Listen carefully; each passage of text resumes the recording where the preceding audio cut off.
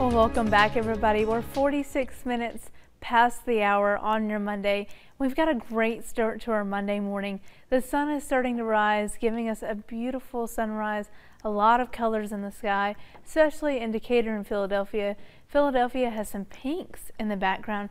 Decatur had some oranges and yellows as well, but like I said, a pretty good start to our Monday morning, and those temperatures right now in the mid to upper 60s, even right at that 70-degree mark. So definitely a warm start to our day. But when you're getting those kids ready for school, right now those temperatures still in the mid 60s, but for this afternoon we're starting to see an increase in cloud coverage as those temperatures reach back into the lower 90s once again, unfortunately. But there is going to be a change in pace coming later this week.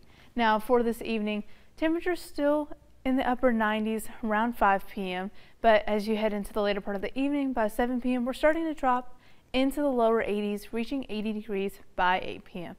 Now, like I mentioned just a few seconds ago, we've got a change in pace coming to our forecast in the next couple of days. Tuesday, which is tomorrow, still the same with temperatures in the lower 90s and a lot of sunshine. However, Wednesday and Thursday, we've got showers moving into the area, and those temperatures are dropping as well. We love to see those lower temperatures. It's finally starting to feel like fall just a little bit, but we've got rain coming in as well. Just got to balance it out. So timing those showers out for you at 11 p.m. on Tuesday.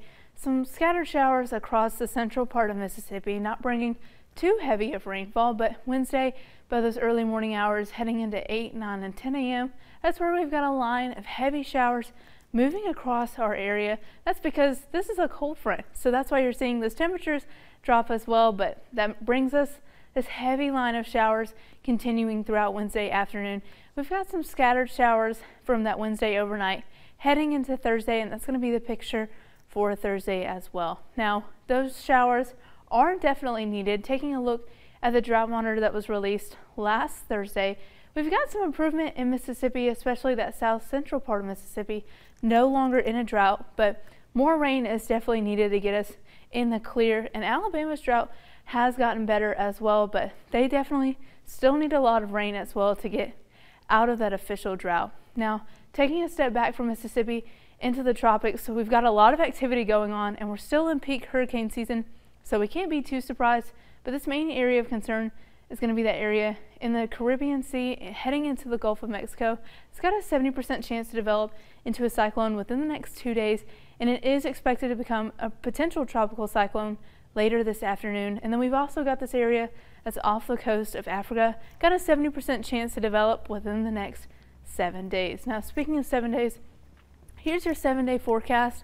We've got sunshine still in the picture for today and tomorrow, but Wednesday moving into Friday, showers in and out of the picture for the next couple of days, but brings our temperatures down, and then our weekend looking pretty good. Now, looking at that Johnson Dodge camera now,